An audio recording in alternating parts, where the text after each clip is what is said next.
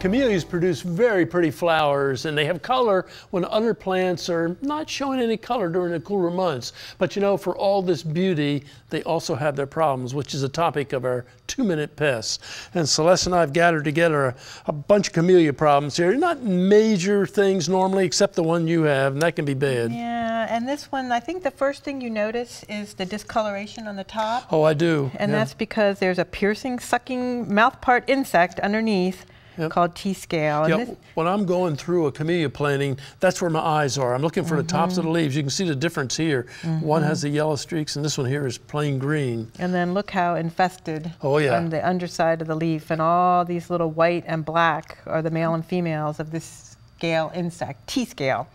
And it's a key pest of camellias. It is. It's a major pest. And it is. And it's probably a little harder to control. You can try natural controls like oils. Oil, if you can hit them. You can hit them. And coverage, got to get good coverage underneath. But if you can't, you might want to use a systemic insecticide will work well for you. That becomes part of the plant sap. And you know what I notice also is with these T-scale, it's normally on a portion of the plant that doesn't get a lot of air movement or rain, shade, those type situations. Yes. Yep.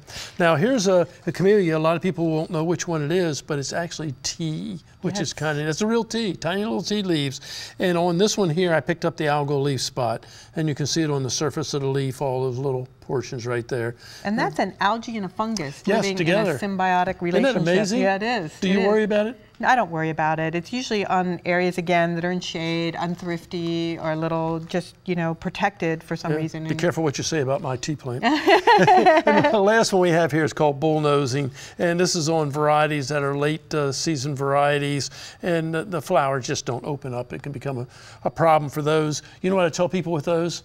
Yeah, dig the plant up and give it to a friend up north. That's a good solution. So anyway, the camellias can be mighty pretty, and the flowers often fall apart on this Sasanqua, but it's one that can have a few problems. And so if you do, just see your extension service or use some of the tips that we've given you.